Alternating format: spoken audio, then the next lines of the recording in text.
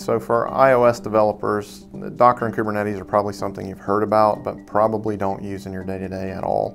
We know it's new, but the power of those technologies are the ability to basically create the infrastructure that you need that's specific to what you're building for your code.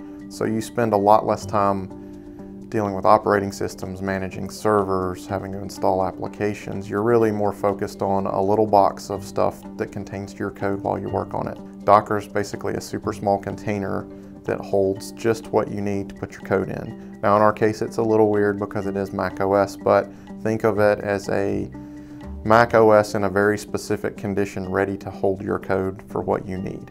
And then the cool part about that is with Docker, I can say I want 1 to 1 million of those with a single type of a command and have them all spin up, given that I have the infrastructure underneath, of course.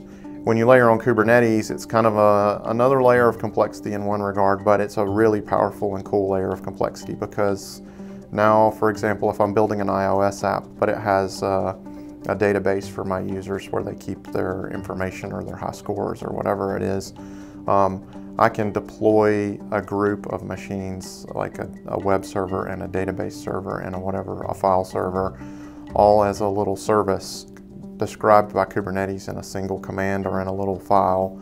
And then every time I want that, I just ask for it and it deploys it over and over and over and it scales it for me.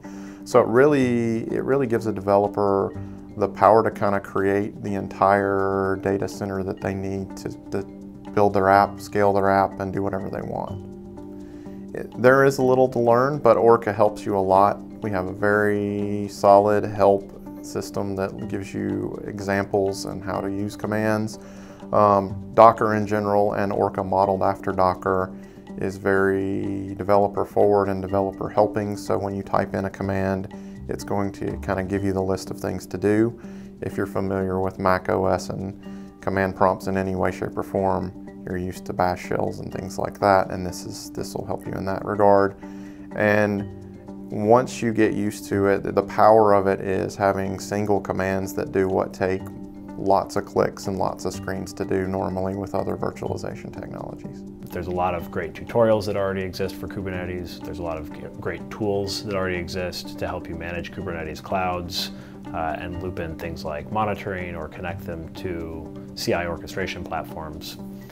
If you're an iOS developer that never touches the CI infrastructure, some of the things you'll notice are faster builds and more reliable builds.